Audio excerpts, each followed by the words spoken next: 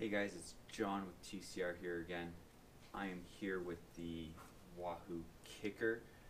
This is their power version or their top end version. We're going to go through kind of start to finish on pulling it out of the box, which I've already done, right to controlling it. So we're going to set it up, do the firmware updates, put the bike on it, do the spin down calibration, and then we'll take a look at controlling it with the Wahoo app itself. So for this one, this is exactly how it comes right out of the box. It's pretty ready to go. We just have to grab our power cable and plug it in. So we've got that plugged in. As you can see, there's two little lights on here plugged into the back. Okay, now I'm going to go onto my phone. I already have the Wahoo app on here. So since it's Wahoo, I've made sure I've gone into the App Store, got my Wahoo app, and I'll open that up. Right away it has some link sensors because I did have an old Wahoo Kickr at home. This is a brand new one though, so I'm going to find it. So I'm going to go into settings and sensors, and I'm going to add a new sensor. I'll try Setup Wizard. I'm going to hit Kickr, and it tells me to plug it in and the lights are on. We've got that already. We're going to search for it. I'm just going to hold my phone close to it. It's getting the information there. And I'm going to hit pair. Awesome. Now, it tells me that there's an update available right on the screen there. I'm going to hit install update. This may take a few minutes, so I may jump you forward into it after it's done there.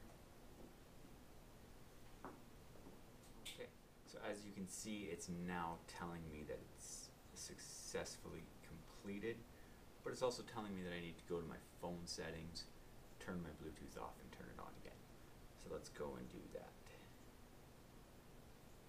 Settings, Bluetooth, and turn it off. Turn it on again. Let's come back into there. Okay, we're back into our Kickr. We're going to continue. Now, it's asking me to perform a spin down, but I don't have a bike on here yet. So let's take a look at how I put my bike onto this trainer. There's no roller, there's no things to squish the axles. I've got to get that wheel right onto that cassette. Okay, in here right now is just a regular quick release. My bike isn't a quick release, it's a through axle. So I've got to change out the adapters here. So I'm going to pull these out, put it back together so I don't lose anything, because sometimes other people use my trainer that do have a quick release.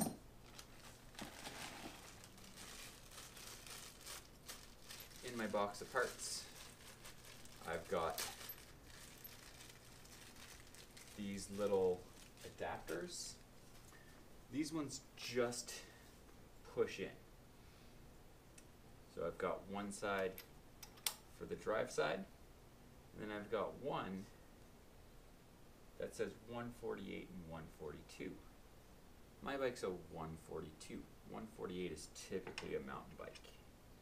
So I'm going to push that in with the 142 to the inside.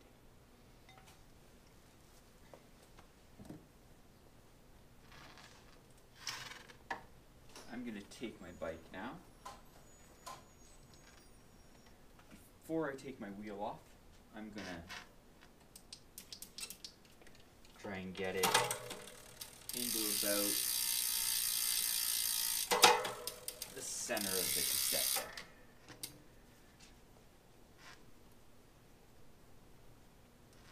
Now I'm going to take my Allen key.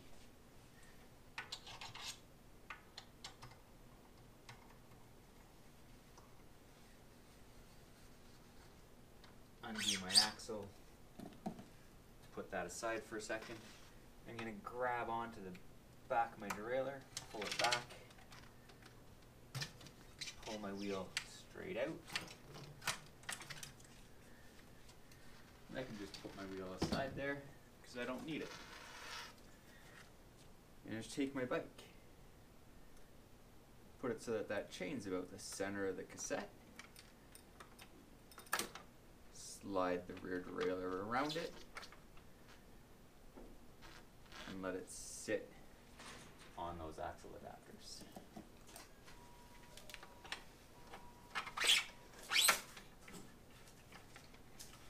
Slide my axle back through. There we go, I got it started. Give it that extra little quarter turn so that it's in there nice and tight. I've got my bike on there. I'm just going to give the pedals a turn because I may not be in the right gear. There we go, it flipped into the right gear for me. And you can notice I don't have the front wheel on a block or anything because this is the right height that I don't need that block. It's not raised up like it is on a wheel-on trainer. I'm going to go back to my Wahoo app and do this perform spin down. So I'm going to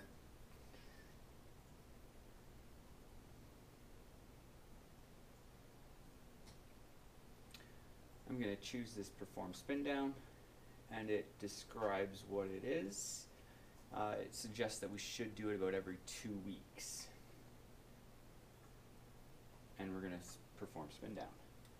So slowly accelerate to 36 kilometers an hour. So the flywheels on these are pretty heavy, so it takes a little bit to spin them up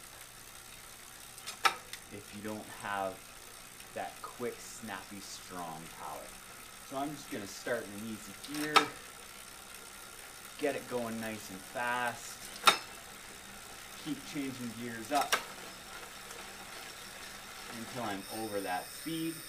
Once I'm over the speed, I'm going to let it spin down. Just like we do in the CT class, getting it over 25 or 26 miles an hour, letting it spin back down. The big difference here, we don't have to look for a specific number because there's no adjustments that we can make to it. We're just looking for a successful calibration.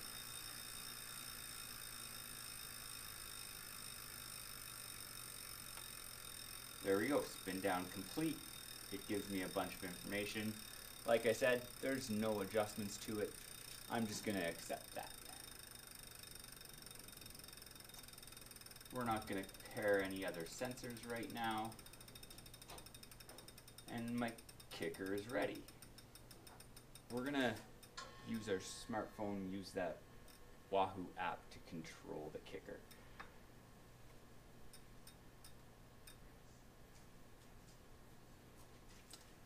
We can see that my kicker here is blue. That means it's connected. I'm going to go ahead and start that workout.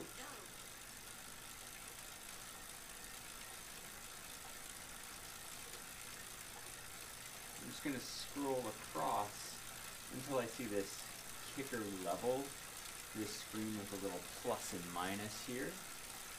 Gives me my power down in the bottom right corner.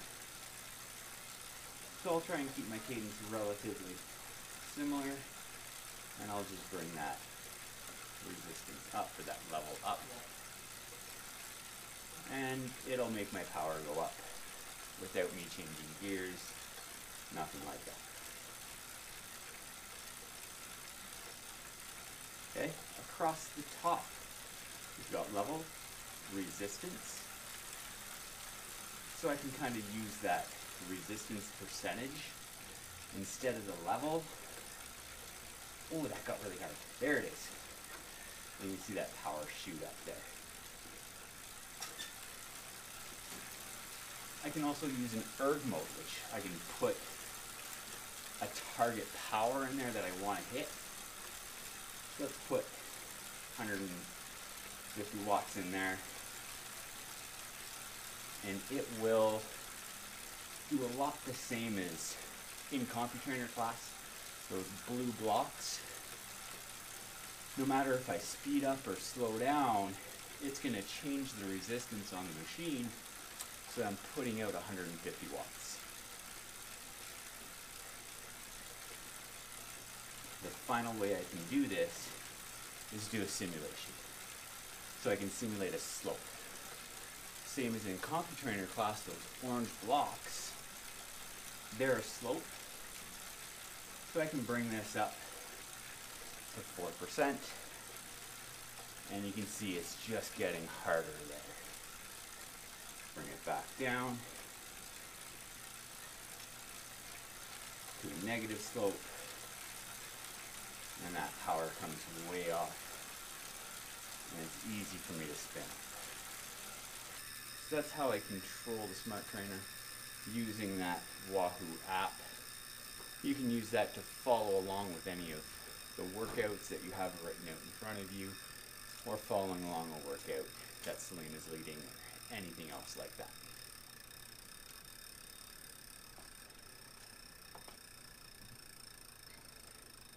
Now, like I said, to really get the most out of these things, hooking one of these guys up to a third-party app like Zwift or the tax one is really good from what I've been seeing. I haven't personally used it, but it is a pretty good one. We can hook those up to those, use either those pre-made workouts, or ride some of the routes that are out there.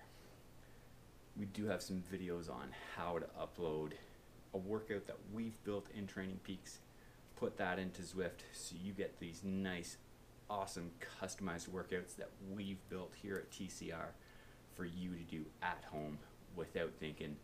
All you got to do is keep up with that power. Have fun, enjoy, get on your bike inside. Don't be afraid of this stuff. It just takes a little bit of practice. Have a good day.